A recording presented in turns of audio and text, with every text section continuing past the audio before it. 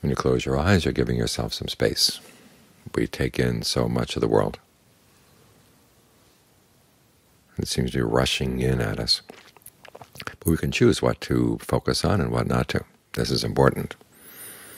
Otherwise our lives get frazzled into little tiny bits. We don't really accomplish anything because everything gets scattered. You have to stop and think for a while. What do you really want out of life? What's really important?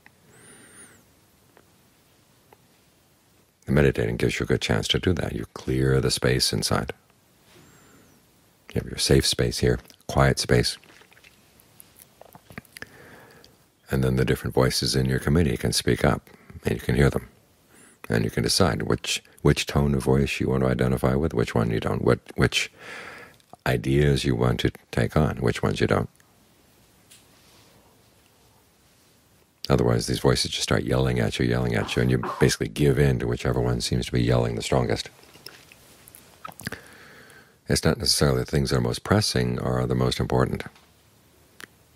You have to push some things aside and say, okay, those are not my concern right now.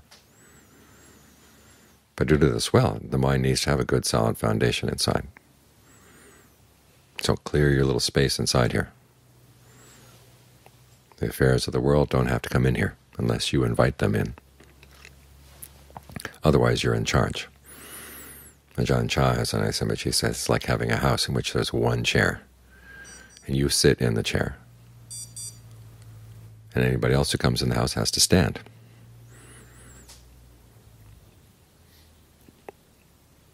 And if they're people you want to have stay around, okay, you invite them to sit down. Otherwise you can just let them go. Otherwise, if they come in and sit in the one chair, then you're at a disadvantage. So thoughts come in, ideas come in, other people's ideas, your own ideas. You have to sort them out first. You take the one seat and let them present their case. And you're the one in the position to say, okay, this is the ones I want to, these are the ones I want to side with, these are the ones I don't. Don't let them push you around. You want to be in charge inside, and staying with the breath, staying solidly with the breath is a good way to get started. So that your mindfulness and alertness and your discernment are in charge, and not your greed, aversion, and delusion. You want the good side of the mind to be the one that's got the most power, got the most strength.